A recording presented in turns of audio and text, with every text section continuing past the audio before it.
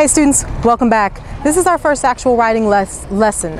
What I want to focus on first is the most important part of your paper. At least when I grade, this will be the most important part of your paper. In fact, it is the most important sentence or sentences in your entire piece.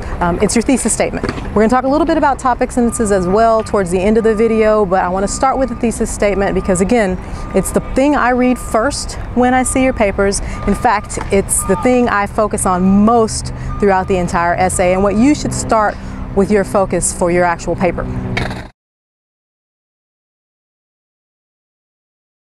Usually finishes at the end of your introduction. Sometimes it can come a little bit after that. We'll talk about the stylistic differences there a little bit further into the class. But for our purposes, you'll have your introduction paragraph, and the last sentence or two, sometimes three, will be your thesis statement. Thesis statement is going to be the umbrella for your entire paper. It's going to let your audience know two very important things. First, what the essay is going to focus on. The topic is what I'll call that.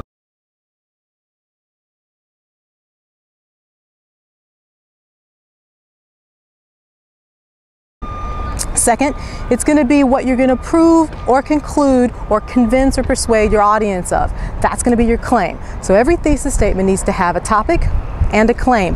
One of those is not a complete thesis statement. It needs to have both. In addition to introducing your topic and your claim for the entire paper to your readers, it will also help you structure your essay. So a quality thesis statement may be one sentence, but more often than not, it's going to be 2 or 3 sentences or a combination, a complex compound sentence.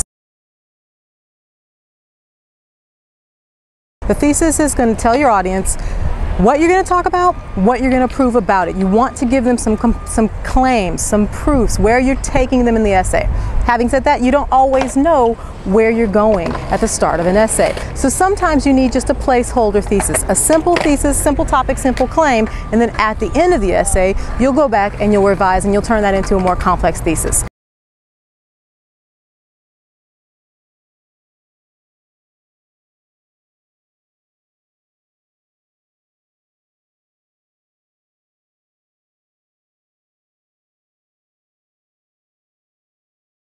The best thesis statements are going to structure your essay. So here's an example of a thesis that tells exactly how the essay is going to work.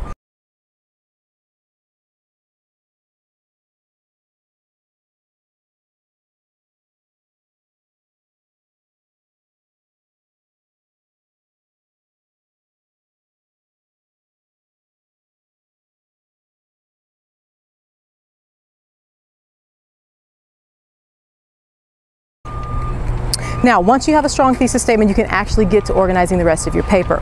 In the next clip, we're going to talk about the meal plan. And the M in the meal plan is going to be your topic sentences. Every paragraph of your essay, not including your introduction or your conclusion, is a body paragraph. And every body paragraph needs a topic sentence.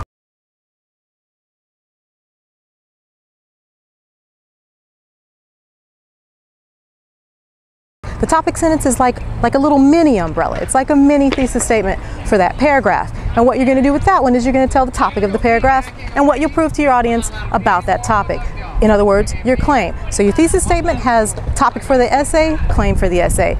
Body paragraphs each have a topic sentence, topic for the paragraph, claim for the paragraph. If you do that well throughout the essay, and this is how I'm going to grade you. I'm going to read your thesis first, and I'm going to read the first sentences in every paragraph, the first 1 or 2 sentences. If you've done those well, a quality thesis statement, quality topic sentences, I'll know exactly what you're going to teach me throughout that entire paper, and you're already halfway to an A in the class.